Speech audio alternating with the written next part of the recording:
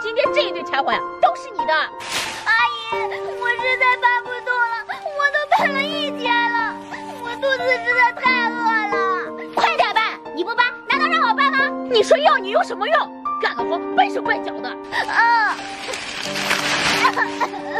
妈妈，你看他偷懒。妈妈，我的手流血了。倒霉鬼，是我故意给里面放了一个钉子。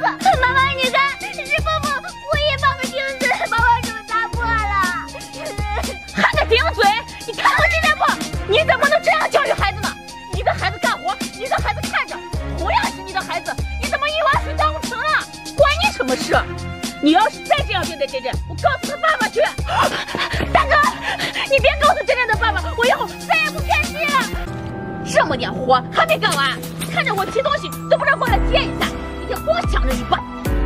不是的，是爸爸说他这次回来给我带礼物。爸爸怎么会给你带礼物？爸爸喜欢我，带礼物也会给我带。你胡说，爸爸喜欢我。哼，妈妈，你看，有人你说我没有。犟嘴！爸爸回来了，你看，爸爸，我好喜欢呀，吵死了！我的玩具啊！谁惯你这臭毛病？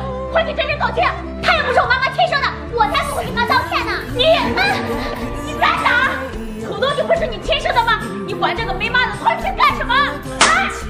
当初是你说珍珍可怜，要对她好，现在就这么讨厌她，